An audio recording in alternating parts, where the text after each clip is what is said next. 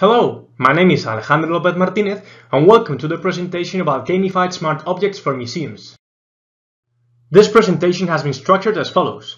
First, in the introductory part, an overview of the design system is given together with the motivation to come up with this proposal.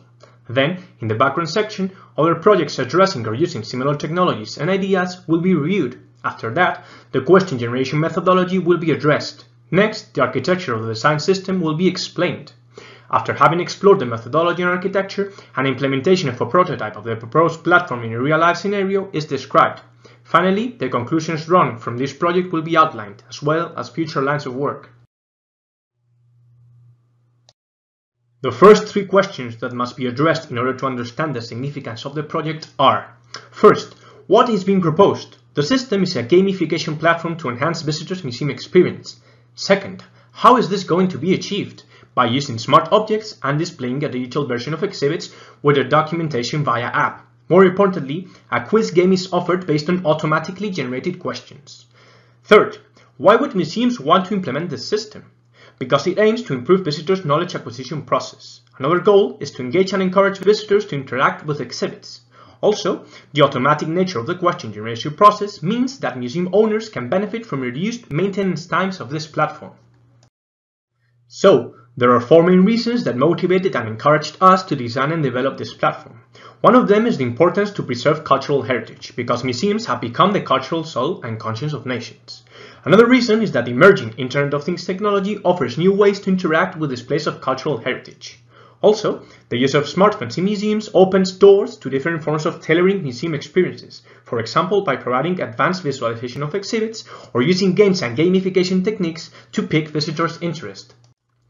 The fourth reason is tied to the idea of using games and gamification techniques in museums that had just been mentioned. Quiz games are typical examples in this area, and it would be very interesting to be able to generate these questions automatically, since this has not yet been contemplated in gamified museum environments. We will now move on to the background section. Since the automatic question generation schemes rely on exploiting linked data, it is important to grasp the idea of what it means. One of his publications, Berners-Lee defines it as data published on the web in such a way that it is machine readable, its meaning is explicitly defined, and it is linked to other external datasets. Also, it is important to note that its quality of being machine readable implies linked data can be used in automation procedures. This can be achieved because linked data is structured according to some conventions. For example, terms known as ontologies are used to help classify and describe concepts and relationships. These relationships can also link to other datasets. With respect to linked datasets, Wikipedia, for example, has a semantic version called DBpedia, which is the knowledge base used in this system. To be more specific, questions will be automatically produced by extracting data from DBpedia and mining text descriptions about exhibits through entity linking tools. This entity linking process consists of two stages. The first stage is to identify words of interest and classify them into predefined categories, for example, persons or places. This process is known as named entity recognition. Afterwards, the words of interest that have been classified in this previous stage are now mapped to the corresponding entity in the knowledge base, in a process known as named entity disambiguation. An example of an entity linking procedure is given, where the adjective American has been identified and linked to the DBpedia entry about the United States. Note the way United States is described, using ontologies to structure its description, GeoLat or DBO, population total, for example. There is considerable research on methods to exploit linked datasets to automatically generate questions, often resulting in some type of quiz-based game. Some of these examples include Who Knows, Clover Quiz, or Linked Data Movie Quiz. Linked Data Movie Quiz offers an online multiple-choice quiz consisting of questions about cinematography. The creation of their game aims to assess the viability of automated question and answer systems in educational context. Clover Quiz is a multiplayer turbo quiz game for Android that automates the generation of multiple-choice questions using templates to extract knowledge from DBpedia. Who Knows is another quiz game which aims to provide an appealing form of ranking DBpedia properties according to their relevance in describing a given entity. With respect to bodies of research that focus on harnessing linked data in cultural heritage environments, we can highlight three projects. One of them is an app that has been designed to offer personalized museum tours. This is achieved by displaying information about exhibits, which is enriched through live queries to external linked datasets. Another example is a tour wizard, which is similar to the personalized museum tours proposal, but additionally, visitors can choose which artworks to include in their tour. The other example is a virtual 3D museum that involves semantic web and game engine technologies, where visitors can customize virtual three-dimensional exhibitions. Regarding the implementation of gamification strategies in museums, they tend to be as some type of game app. For example, in the Rijksmuseum in Amsterdam, there is an app that visitors can download for free, and they have to answer questions or solve puzzles about some of the exhibits. In the British Museum, a scavenger hunt up game is offered where visitors have to walk around the museum searching for the required exhibits and answering questions about them. Finally, to conclude with the background section, we will quickly review the use of smart objects in museums by providing 4 examples of their application. The SmartWorks platform benefits from the use of Bluetooth beacon devices installed throughout the museum. When visitors come close to one of these beacons, multimedia content related to nearby artworks is displayed in their smartphones.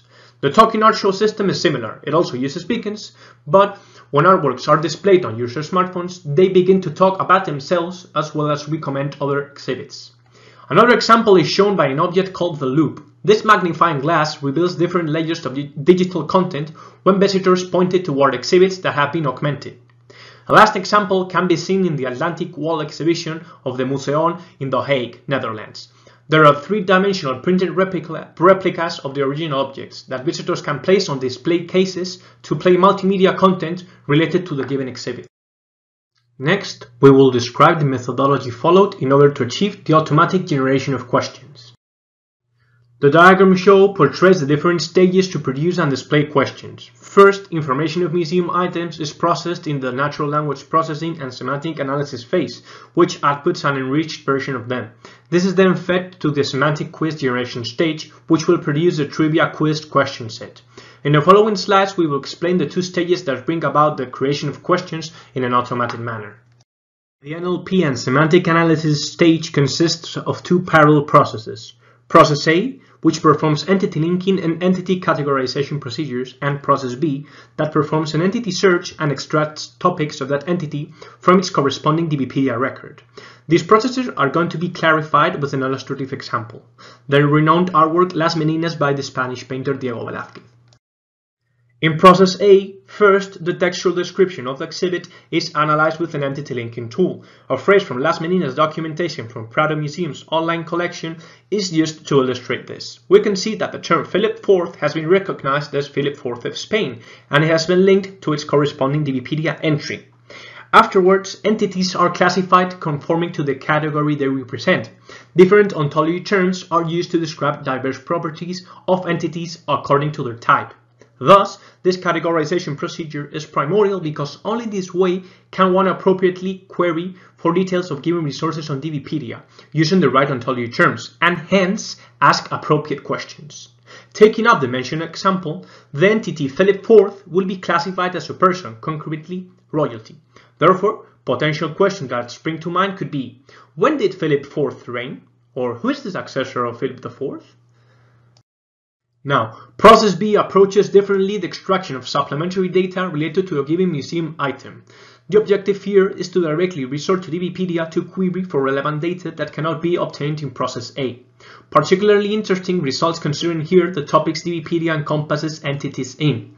The result of the entity search procedure shows, for example, that some of the topics that Las Meninas has been classified into are paintings by Diego Velázquez, Velázquez portraits of Philip IV, and portraits of monarchs. Therefore, querying about this topic can yield, for example, other works portraying royalty, and hence one could prepare questions based on these results, such as, which of these paintings also portray royalty? Or, of the following paintings by Velázquez, which one also portrays Philip IV? So, data extracted from both processes A and B complement the exhibit's documentation, forming the enriched version of museum item. The semantic quiz generation stage is actually the one in charge of generating questions. All of the questions are multiple choice, and these will be produced through question templates. These contain 3 main elements. 1. The question to formulate. 2. The category, if any, into which the question has been classified. And 3. A parameterized query to DBpedia. These templates, together with enriched museum data, are fed into the automated question generator. Such generator consists in a procedure that evaluates the annotated data obtained about a museum item against the templates that comply with the specified criteria. This means the question category or subject matches the topics of at least one of the pieces of annotated data. Then, The query is executed to retrieve, first, the correct answer to the question, and second, a list of randomly selected plausible yet incorrect alternatives from a set of elements similar to the answer. These alternatives can be sorted out into 3 different lists according to their difficulty: easy, medium, or hard. The difficulty score is computed through entity similarity tools. The continuation of Las Meninas' example in this stage illustrates a simple possible question template compatible with the entity Philip IV mentioned before. Step 2 shows the structure of a question template, and Step 3 shows the extract of an output object that contains the reached museum item together with a list of questions, their answers, and different alternatives. We now move on to describing the architecture of the proposed platform. Taking into account the question generation methodology previously described, the resulting architecture consists of the following 3 main components: a data extractor and annotator, a web service, and a gaming system. The data extractor and annotator performs 2 major tasks. First, this module aims to retrieve museum objects documentation from their website using web scraping technologies. Second, the extracted data undergoes a semantic annotation procedure and questions are automatically generated as described in the methodology. The web service stores the information on museum items and their respective generated questions. Additionally, user data and game statistics are also stored. The implementation of the web server has been carried out considering REST API paradigms, and it grants the gaming system access to the required resources. This is objects data, questions, and user stats. Regarding the gaming system, it consists of 2 main artifacts: QR codes and a smartphone app. These codes contain an URL identifying the museum item of interest. These codes allow to access the digital version of the exhibit with its documentation, as well as access to the trivia quiz game. To continue, we will elaborate on the implementation of the proposed system in a real-life scenario. A prototype of the platform is being implemented at Joaquín Serna Telecommunications Museum at Universidad Politécnica de Madrid in Spain. The platform has been adapted to present information and questions in Spanish. Additionally, QR codes have been printed into cardboard sheets. There are 8 QR codes per cardboard, each of them complemented with an image of the exhibit and its name. A total of 883 exhibits have been integrated. The choice of format aims to encourage visitors interested in learning more about any museum object to take any of these cardboards and walk around the museum looking for the exhibits shown in them, thus shifting the visit more towards a treasure hunt experience. Also, the app has been adapted to the Telecommunications Museum. This will be better appreciated in the demo video that we will shortly show. It is also worth mentioning some of the problems that have arisen during the implementation of the prototype in the Telecommunications Museum. One of them is that the quality of data in DBpedia regarding telecommunications and related fields is not good. For example, the corresponding DBpedia entry about voltmeters does not describe the different types of voltmeters, nor the physical quantity that is being measured. Another problem is that the available documentation on exhibits is sometimes insufficient to extract relevant data. This means that the ability to produce specific questions about an object is hindered. As a possible solution, we decided to classify museum items into 4 categories: sound and image, telephony, radio and telegraphy, and instrumentation. This classification allows us to prepare questions based on the theme objects belong to, and a total of 1013 questions have been initially produced. We will now show a demo video of the platform.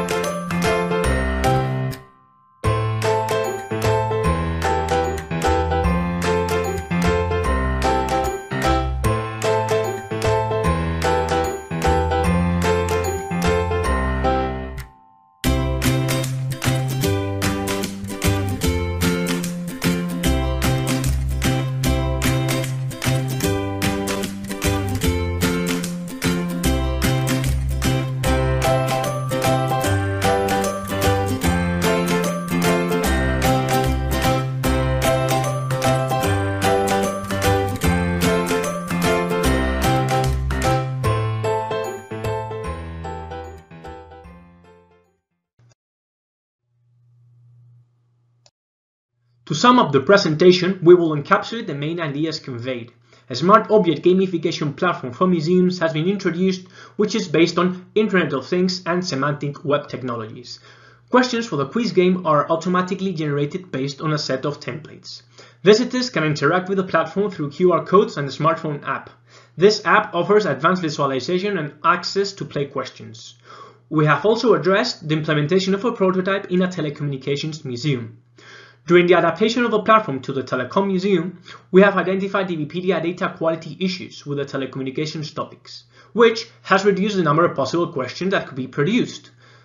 The prototype, however, still needs to be validated. Therefore, future work will focus on carrying out an evaluation procedure based on a partial least squares models to assess the usefulness of the proposed approach. Thank you very much for your attention.